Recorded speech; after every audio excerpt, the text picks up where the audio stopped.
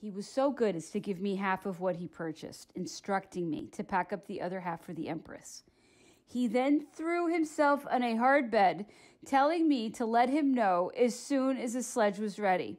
While the Emperor rested, I hurried up the repairs to the sledge and occupied myself with the continuation of my notes from the time we left Posen. All the Emperor's remarks showed that his mind was continually occupied with the army, and that he persisted in believing it could be rallied at Vilna. His opinion did not change. He made all his arrangements and based all his plans on this presumption. The bad effect of our disasters will be balanced in Europe on my return to Paris, he said. The consolation afforded by reflections such as these made our journey a happy one. The nearer we got to France, where all his hopes were centered, the less did the Emperor seem preoccupied and careworn. Schwarzenberg is a man of honor, he said. He will keep his court in readiness. He has no wish to become a traitor. At the first moment, fortune turns her back on us. The Prussians will model their conduct on that of the Austrians. I shall be at the Tuileries before anyone knows of my disaster or dares to betray me. My cohorts make an army of more than 100,000 men, well-disciplined soldiers led by war-trained officers.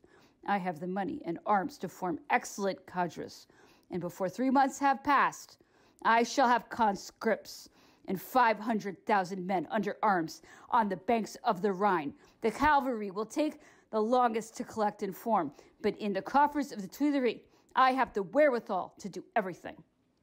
The further we went, the more snow we found. The gales that had been blowing continuously for some days had caused such drifts in several places that the difficulties of the road made our progress too slow, even for the liking of our phlegmatic Saxon postilions and horses. The Emperor often spoke of the effect that would be produced by his return. The nation needs me, he said. If it responds to my attentions, all will soon be put right. The news from Paris did not make him forget the army. He was more certain than ever that it would hold Vilna, and based all his calculations on this hypothesis. For my own part, I reckoned aloud the days it would occupy in its retreat, as far as Vistula at least, without arousing the Emperor's annoyance. You see the black side of everything. You are not encouraging, was his remark. What I had observed in the Duchy of Poland left me with no doubts as to the abandoning of Vilna. If there are no Polish Cossacks, there can be no rest for your army, I said to the Emperor, who agreed that this shortage of cavalry somewhat changed the situation. He would not, however, admit the necessity for evacuating Vilna. He enumerated his forces from the Prince of Schwarzenberg's corps to that of the Duke of Taranto, and was no doubt justified in thinking that numerically he had more men than were necessary to stop the Russians, provided that every one of them had done his duty. He thought that the sense of discouragement in the army had been allayed as soon as they got in touch with the stores at Vilna, and he tried to persuade himself that the levies were already raised, or at least were being collected while we were on our way to Paris. To hear him, one might have imagined that no more need to be done but march them from the barracks to the frontier, not admitting the need for the evacuation of Lithuania. He also refused to admit the existence of those almost insurmountable obstacles which the near approach of the enemy and the fear of invasion would place in the way of raising the levies. Thus the emperor journeyed on towards his capital, cherishing illusions such as these, and in no way put out with me for sharing in them. As was natural, our conversation continually reverted to the army, to politics, to the administration, to men we knew, to various institutions, to what he would do to better these, and to his son. He asked me once more who could be entrusted with his education, and added that France, so rich in talent, was yet poor in superior men when it came to making a choice like that. Are you not hard put to it, Caulaincourt, to name a single one, to make a choice, even from amongst all the people we have discussed?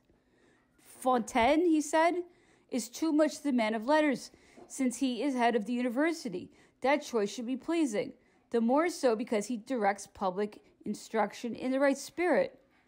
Though distinguished for his great gift of eloquence, he is not gifted with great ideas. With the broad grasp of politics and administration, it constitutes a statement. Besides, he has extolled me so highly that the public would not fail to say that I was setting my most confirmed flatterer to be the preceptor for my son. He asked me to look about for a tutor. He passed in review nearly all the men in official position or at court, even those of little prominence. The way he spoke of several confirmed in me more than ever the belief that, in general, he had put but a poor opinion of mankind. It seems to me that this explains the absence of any animosity towards various persons who had done him real injury. He had every reason to heap reproaches on them, but he contented himself with dismissing them at once and not saying a word. He seemed to place great value on the delicacy of mind and honorable sentiments inculcated by good training in early years. It corrects the most vicious traits in a man's character. I have heard him say more than once, the man who has not been well brought up has a certain uncouthness, a basis of egotism that makes it difficult to rely on him.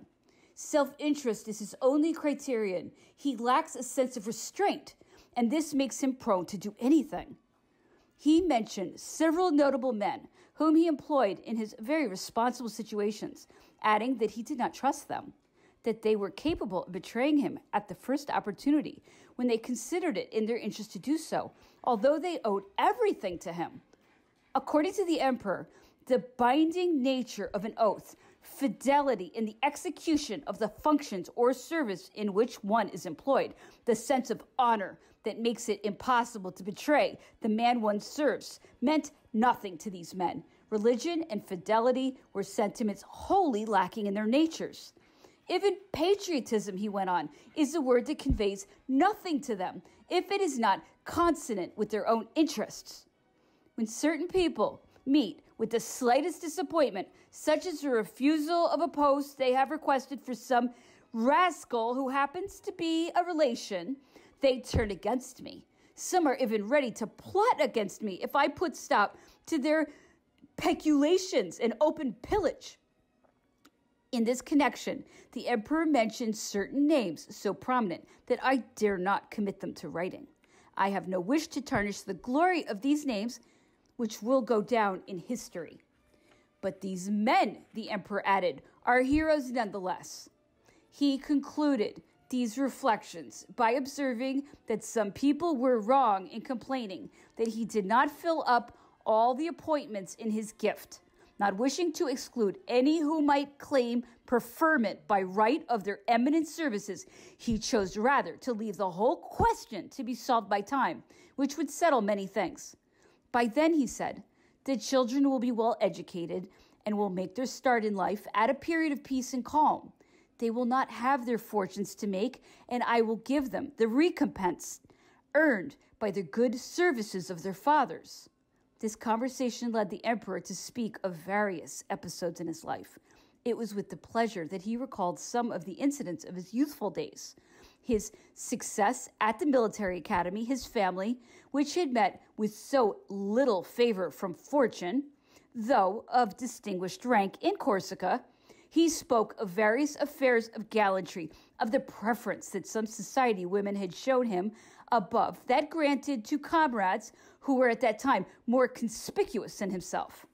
The reading of history, he said, very soon made me feel that I was capable of achieving as much as the men who are placed in the highest ranks of our annals, though I had no goal before me, and though my hopes went no further than my promotion to general. All my attention was fixed upon the great art of warfare and on increasing my knowledge of that branch in which I believed to be my destiny to lie. I was not long in discovering that the knowledge I had set out to acquire and had hitherto regarded as the end I needed to attain was very far short of the distance to which my abilities might carry me. So I redoubled my application. What seemed to present difficulty to others, to me appeared to be simple.